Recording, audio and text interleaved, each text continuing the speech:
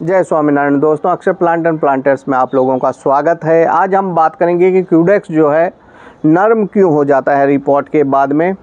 तो बहुत अहम टॉपिक है। अपन लोगों को ऐसा लगता है, मन में बहस आ कि मेरे जो है एडेनियम मैंने रिपोर्ट करे और इसमें रॉट नहीं आ गई और कहीं मेरे पौधे ख़राब नहीं हो गए, और इसी जो है उधेड़ बुन में जो है हम लोग कई बार उखाड़ लेते हैं, कई बार बार चेक करते हैं। तो इसी टॉपिक को आज कवर करते हुए आप लोगों की जो उलझने हैं उसका कोशिश करूँगा कि आप लोगों को जो है एक प्रॉपर सॉल्यूशन मैं दे पाऊँ, और क्या क्या कुछ पॉसिबिलिटीज़ रहती हैं रिपोर्ट के बाद में उसके बारे में जो है हम डिस्कस करेंगे। कितनी पॉसिबिलिटी होती है कि रॉट प्लांट में आ सकता है।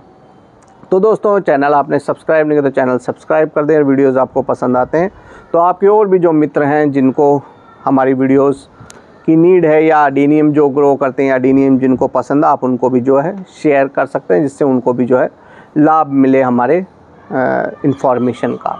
तो दोस्तों, वीडियो हम लोग स्टार्ट करते हैं। तो सबसे पहली बात, जब भी आप रिपोर्ट करें, रिपोर्ट करने के बाद जो है पत्तियां ज़रूर हटा दें। काफ़ी मैंने देखा है कि लोग जो ऑनलाइन भी सेल करते हैं वो पत्तियां हटा के नहीं बेचते हैं, उससे भी जो है बहुत पौधे को नुकसान एक्चुअली होता है। एक तो पत्तियों में क्या होता है कि पत्तियों में भी जो है फंगस आता है, अंदर ही अंदर जो है मॉइस्चर हाई होने की वजह से उस पैकिंग बॉक्स के अंदर जो है पत्तियों में रॉट आने की पॉसिबिलिटीज़ रहती है, और पौधे के ऊपर जो है बहुत नेगेटिव इफ़ेक्ट आते हैं। तो डिहाइड्रेट एक्चुअली पौधा हो जाता है जब हम इसको रिपोर्ट करते हैं। क्यों हो जाता है कि हम रिपोर्ट जब करते हैं तो रूट्स कहीं ना कहीं जो है पौधे की डैमेज हो जाती हैं। और ये किस केस में ज़्यादा होगा, समझ लीजिए आज आपने उखाड़ा, 1-2 दिन बाद अगर आप पौधा लगाने को या एडेनियम को अपने ट्रांसप्लांट करने वाले हैं तो उस केस में जो है पौधे के अंदर जो है श्रिंक होने की पॉसिबिलिटीज़ बहुत ज़्यादा हो जाती हैं, क्योंकि जो बारीक बारीक रूट्स होती हैं जो प्लांट के अंदर न्यूट्रिशन को और वाटर को एब्जॉर्ब करती हैं, या तो वो सूख जाती हैं, और सूखती नहीं है तो कहीं ना कहीं जो है वो डैमेज हो जाती हैं। तो इस केस में क्या होता है कि समझ लीजिए आपने पौधा लगा दिया और पत्तियां ऊपर लगी हुई हैं पौधे के ऊपर, तो पौधा जो है इस तरीके से जो है उसका क्यूडेक्स जो है सॉफ्ट हो जाएगा, या जैसे आप देख रहे होंगे ये श्रिंक हो गया। राउंड था क्यूडेक्स और ये श्रिंक हो गया है क्यूडेक्स। तो ये किस कारण से कि नीचे से एब्जॉर्प्शन तो हो रहा नहीं है और ऊपर जो है मॉइस्चर लॉस कंटिन्यूस जो इसमें प्रोसेस चलते हैं, क्योंकि लिविंग है प्लांट, तो इसमें जो प्रोसेस चलते हैं कि न्यूट्रिशन और वाटर एब्जॉर्ब करेगा और अपना जो है फूड बनाएगा और बाहर जो है इवोपरेट करेगा, उड़ेगा मॉइस्चर पौधे में से। तो वो प्रोसेस चलते रहते हैं, मगर रूट्स से जो है एब्जॉर्प्शन बंद हो जाता है। तो उस केस में जो है पौधे का मॉइस्चर उड़ेगा तो पौधा जो है सिकुड़ता है। दूसरा, बहुत वेल ड्रेन मीडिया बना देने से क्या होता है कई बार कि रूट्स को उतना समय नहीं मिल पाता कि जो है वो प्रॉपर वाटर और न्यूट्रिशन को अपटेक कर पाए, उससे पहले ही जो है आपका मीडिया सूख जाता है।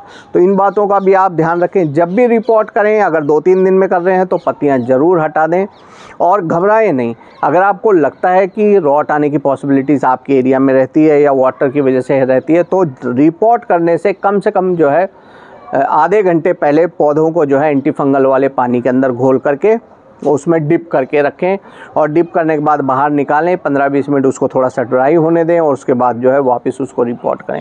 और रिपोर्ट करने के बाद जो है एंटी फंगल वाला पानी जिसमें हमने पौधों को भिगो के रखा था उसी को जो है इसके अंदर पौधों के अंदर जो है गमले के अंदर अपने को डाल देना है, जिससे जो है अगर गमले के मिट्टी के अंदर भी कोई अगर फंगस के स्पोर्स हैं या कोई हार्मफुल फंगस इसके मीडिया में भी अगर है तो वो फंगस भी जो है इस एंटी फंगल से मर जाती है, और चांसेस बहुत कम होते हैं कि आपके पौधे के अंदर जो है रॉट आए। इसके अलावा समझ लीजिए कोई मेजर डैमेज है रूट जोन में या प्लांट के अंदर, आपको लग रहा है कोई ब्लैक स्पॉट है या कोई इस तरीके की इंजरी है जो सीरियस है, मतलब ज़्यादा गहरा घाव सा हो रखा है पौधे के ऊपर, तो पौधे को प्रॉपर 2-4 दिन जो है एंटी फंगल लगा करके उसको ड्राई करें, और उसके बाद ही जो है वो हिस्सा हमको नहीं दबाना है मिट्टी के अंदर। जैसे समझ लीजिए क्यूडेक्स पे है तो उस हिस्से को अपने को नहीं दबाना है मिट्टी में जहाँ पे जो है वो डैमेज है। तो इन बातों का आप ध्यान रखें। और सबसे इम्पॉर्टेंट चीज़ दोस्तों कि कभी भी जो है क्यूडेक्स को बार बार प्रेस करके नहीं देखें, क्योंकि बार बार प्रेस करने से भी जो है इसके टिश्यूज़ डैमेज हो जाते हैं। फॉर एग्जांपल मैं आपको बता दूं, जैसे समझ लीजिए आपकी कोई फुंसी हुई छोटी सी, और आप बार बार अगर उस पर उंगली घुमाएंगे, बार बार उसको फील करेंगे, तो आप देखेंगे कि उसके अंदर इन्फेक्शन जो है उतना ही जल्दी हो जाता है। तो उसी तरीके से पौधे को भी बार बार क्यूडेक्स को दबा नहीं देंगे।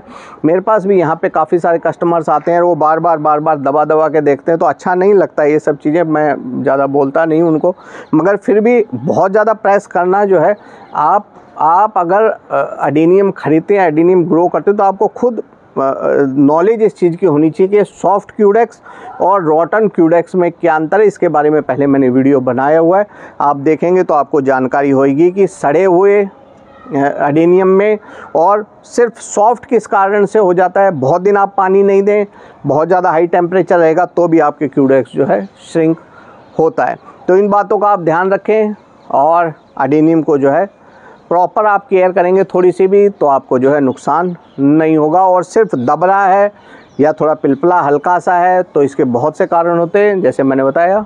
इनको आप देखिए, चेक कीजिए, धीरे धीरे कोई भी नॉलेज है धीरे धीरे आती है। आप लोग जो हैं एडेनियम के ऊपर थोड़ा सा पर्सनली इसके ऊपर अगर अटेंशन करते हैं तो आप समझ पाएंगे कि सॉफ्ट में और नरम क्यूडेक्स में और सड़े हुए क्यूडेक्स में क्या अंतर होता है, बहुत आसानी से आइडेंटिफाई कर पाएंगे।